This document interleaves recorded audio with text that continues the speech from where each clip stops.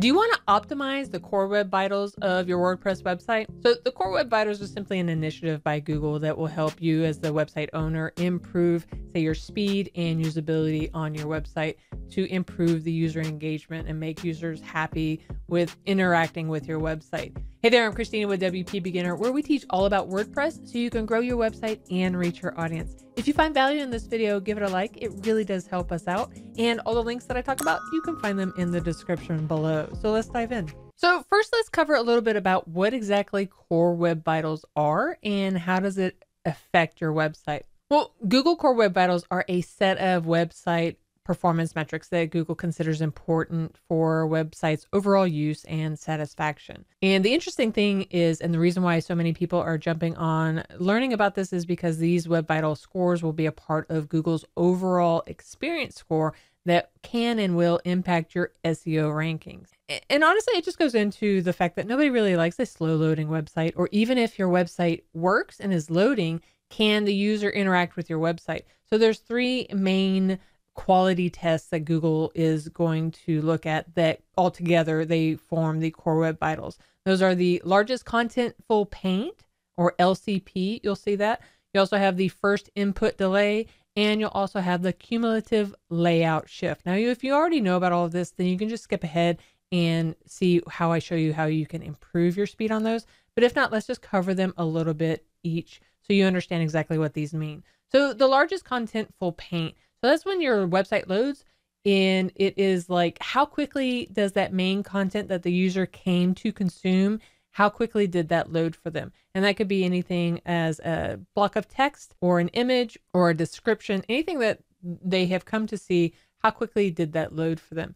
And so your website might load fast, but that largest contentful paint or that block of text that they came to look for, it might not be on the screen yet for them. The next one is the first input delay, and this measures just how much time it takes for the user's browser to actually be able to begin processing whatever it is that the user did.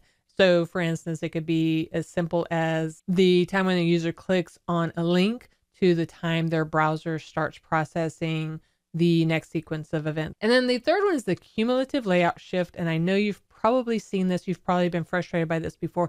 And that is the cumulative layout shift measures the time it takes for a website to become visibly stable.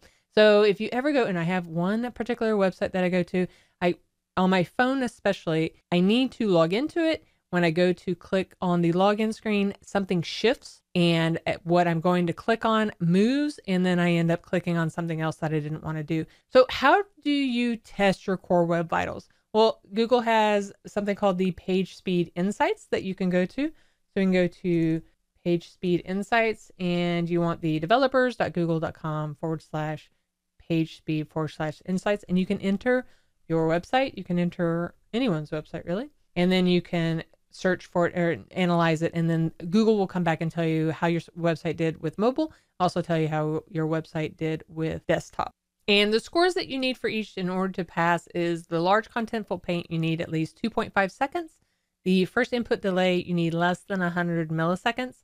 And the cumulative layout shift, you need less than 0.1. Now, the Page Insights allows you to look at one at each time. But what you can also do to see how all of your pages are doing is if you go to your Google Search Console, come down to Core Web Vitals, and it will tell you how all of your pages are doing. It'll give you poor, needs improvement, or good URLs for it. Another way you can look at your Core Web Vitals is if you go to your actual website, and if you right-click, Inspect Element, or Control-Shift-I, or Command-Shift-I, you will open up this area here that gives you a little bit more information about your website. And if you don't see the tab up here, you can click on the double icons, and you can also go to Lighthouse. And from here, you can generate a report, and this will do it. You can either choose for mobile or on desktop, and it'll go through and generate the same report for your site. You want to make sure that you're logged out to get the best performance of it. Now that we know a little bit about what Core Web Vitals are, how do you improve it? I'll walk you through 7 different tips that you can use to improve your Core Web Vitals. Tip number 1 is to optimize your WordPress hosting. Your WordPress hosting company plays a significant role in your website's performance. It's just the same as if you're trying to speed up your car, you're not going to start with an old clunker that already can't go very fast because of its limitations in its engine and things like that. You're going to start with something that is already really ramped up to go fast, and then you're going to add improvements on the car already. That's why we recommend SiteGround. They are officially one of the recommended WordPress hosting companies out there. And WP Beginner, we have moved our website over there. And then personally, I moved over to SiteGround in 2015 and love them as well. Number 2 is improving your largest Contentful Paint. So we talked about what it is. It's basically when a user first comes to your site, what's the first thing that they're going to interact with? That is it an image on your site? Is it a wall of text that they need to see? The largest Contentful Paint element will tell you what you need to do to improve it. Is it a wall of text? Can you break up that wall of text with more paragraphs? Is it an image? Can you move that image down a few paragraphs so it's not the first thing that comes up when the user comes to the site? Or can you make a smaller image? Number 3 is improving your first input delay score. The first input delay score, again, is when somebody does something on your site, like click on a button or a link or something, and the time it takes between that, when they do that, and when their browser starts to interact with the elements on your site. One of the most important tips on how to improve that is by using a really good hosting provider that might have caching already as a part of it. For instance, when we talked about SiteGround, it has several caching like meme cache, dynamic caching, as well as a few other caching abilities for you. Now, if you don't have that, then you can use something like WP Rocket. And we go over in detail on how to install and set up WP Rocket in this video if you want to see in the description below on how to do that.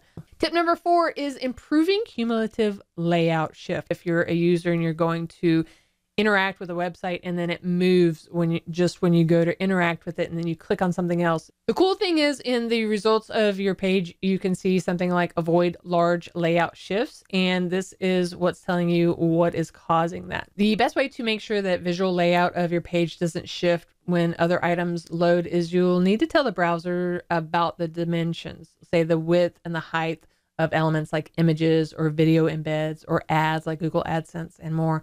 WordPress will automatically add the height and width attributes to an image that you add, but you can still check all other media embeds to make sure that they also have height and width. Number 5 is you want to eliminate render blocking elements. So render blocking elements are just the elements that are slower to load, but are blocking the other elements. It's like going down the road. You have somebody in the left-hand lane. They're slower than everybody else, but they won't move over. So they are the render blocking element for you in traffic.